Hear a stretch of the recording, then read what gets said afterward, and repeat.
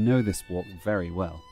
When I was young, after organ practice at Christ Church, I'd make my way back home, nearly 2 miles to Leith Hill Place.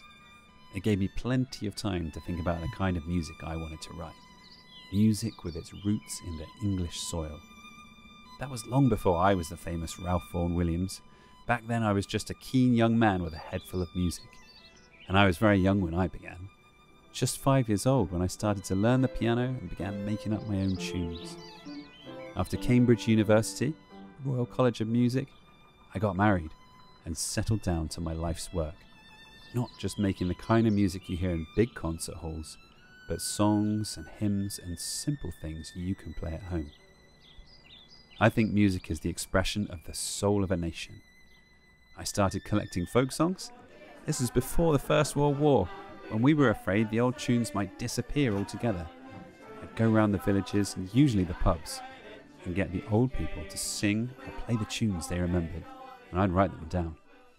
One of the tunes I rescued is quite famous now. You'll hear it every Christmas with the words, "Oh, Little Town of Bethlehem." Up here on Leith Hill, you can see right across Surrey and beyond.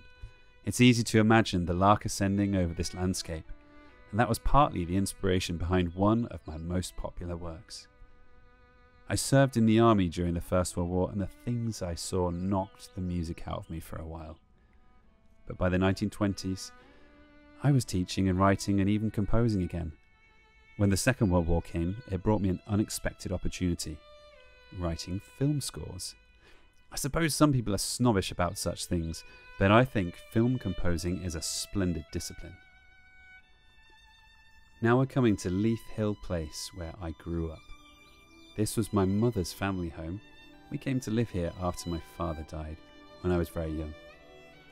I think the gardens are particularly lovely, and in 1944 I decided to give the place to the National Trust, so now everyone can enjoy it. They even have my old piano inside. It's not a splendid one, more functional than beautiful, but very useful for composing.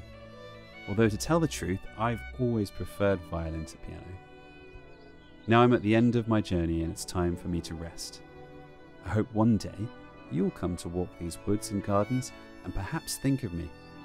Now that my work on this earth is done, I'm no longer making music. Instead, I have become music.